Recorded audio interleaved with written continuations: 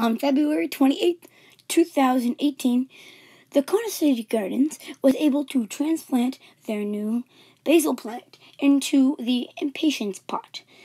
The Impatients are flowers, of course. The Impatients have sadly died, but again, their pot has made for a very good place for the basil to grow and be able to produce more basil. Citizens are very happy to have basil back in the Kona City Gardens and are also looking forward to it to be able to grow more so it can produce lots and lots more lettuce and was later put in the Kona City Gardens on that same day.